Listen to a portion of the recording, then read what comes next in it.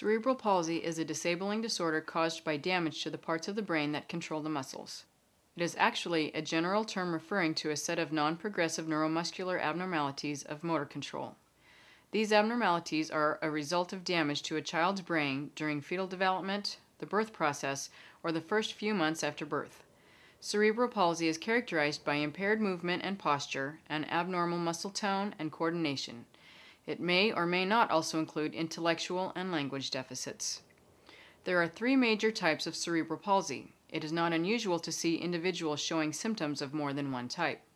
Spastic CP involves damage to the cortex of the brain, accounts for about 70 to 80% of cases, and is characterized by hypertonicity in certain muscle groups, with muscle spasms occurring with voluntary movement. When both legs are affected, it is called spastic diplegia. Hypertonic muscles in the hips and legs make the legs and toes turn inward and cross at the knees.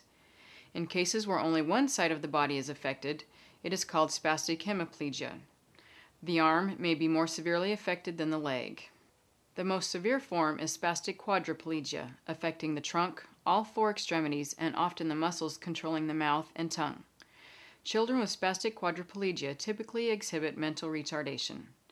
Athetoid or dyskinetic CP involves a damage to the basal nuclei ganglia, accounts for about 10 to 20% of cases, and involves the entire body. It is characterized by fluctuations in hypertonic and hypotonic muscle tone and continuous writhing, purposeless, uncontrollable, involuntary movement that interferes with any voluntary movement. Affected children have difficulty controlling their bodies well enough to be able to sit or walk. Because the muscles of the face and tongue can be affected, difficulties with sucking, swallowing, and speech are also common. Ataxic CP is related to a lesion in the cerebellum. It accounts for only about 5 to 10% of cases and is characterized by uncoordinated movements affecting balance and coordination. Children with this form of CP may walk with an unsteady gait and have difficulty with fine motor skills that require precise coordination, such as writing.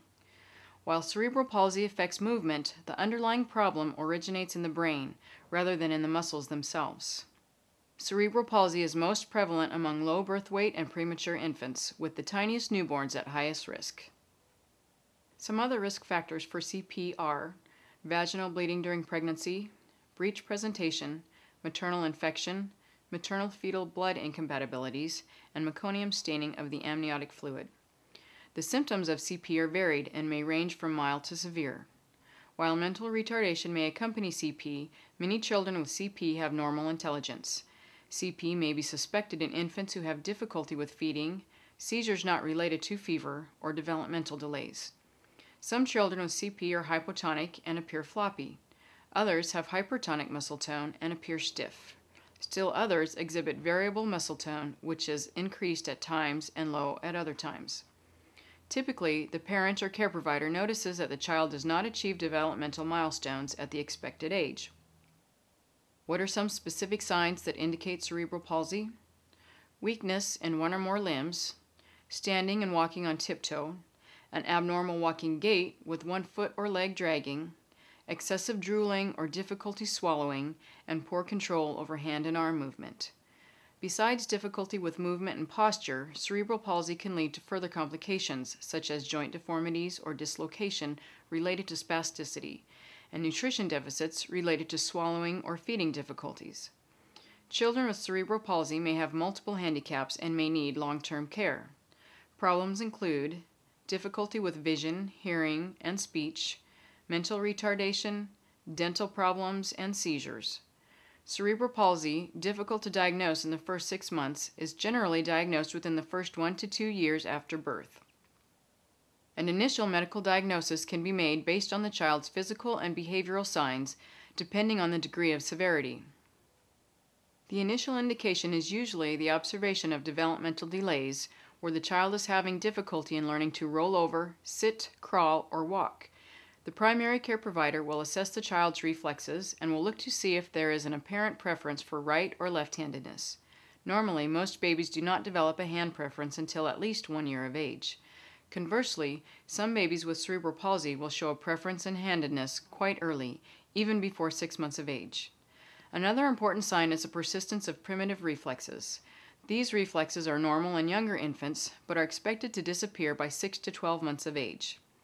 The provider will also take a comprehensive medical history and may use a CT or MRI scan to confirm a diagnosis of CP, or to help rule out other disorders that cause similar symptoms.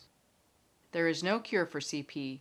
Rather, the goal of treatment is to develop the child's maximum level of performance, assisting him to make the most of his abilities to achieve as much independence as possible.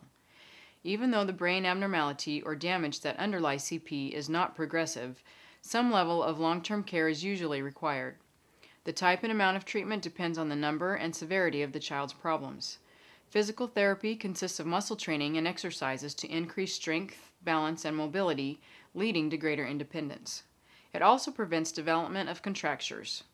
Occupational therapy focuses on developing hand function, fine motor skills, and self-care skills. It can also include working to resolve feeding problems. Speech therapy helps the child speak better and improve eating skills.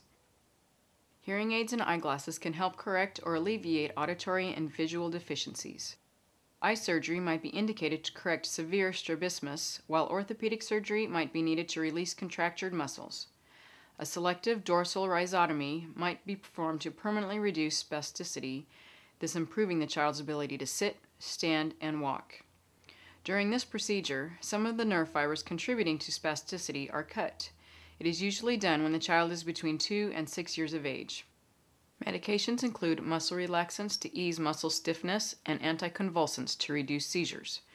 Oral drug therapy is usually not very helpful. Parenteral injection of medications directly into spastic muscles is more effective, with effects lasting several months. Botulinum toxin has also been used to manage spasticity. Levodopa is an option for children with athetoid CP. A new type of drug treatment showing promise in children with moderate to severe spasticity is the surgical implantation of a pump under the skin for continuous delivery of the antispasmodic drug baclofen.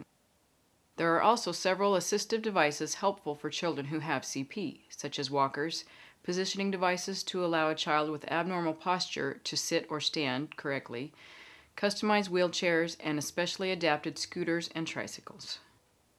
Your nursing care for the child who has CP must be highly individualized, related to the type of disorder and level of severity. Major issues are skin integrity. It is important to assess for redness or other evidence of pressure areas. Also keep the skin clean and dry and reposition the child frequently. Prevention of contractures or deformity through the use of splints or braces, frequent changes of position, and passive range of motion and stretching exercises. Assistive equipment such as braces or walkers should be checked frequently for correct alignment and the presence and correct functioning of all parts. Wheelchairs and crutches should be adapted to fit the individual child.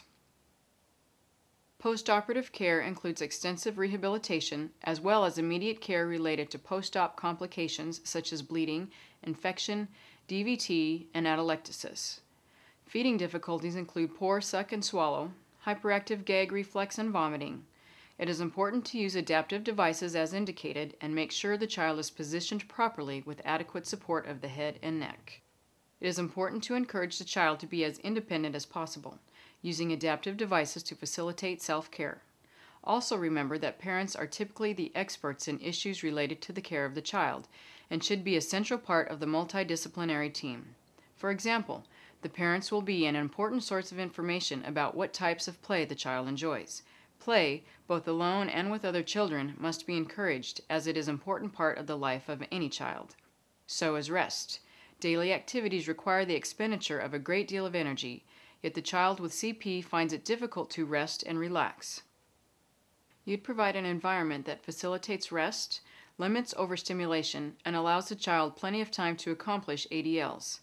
Also, in collaboration with the healthcare team, you'd provide the family referrals to community and national resources that will support them and their child in coping with CP.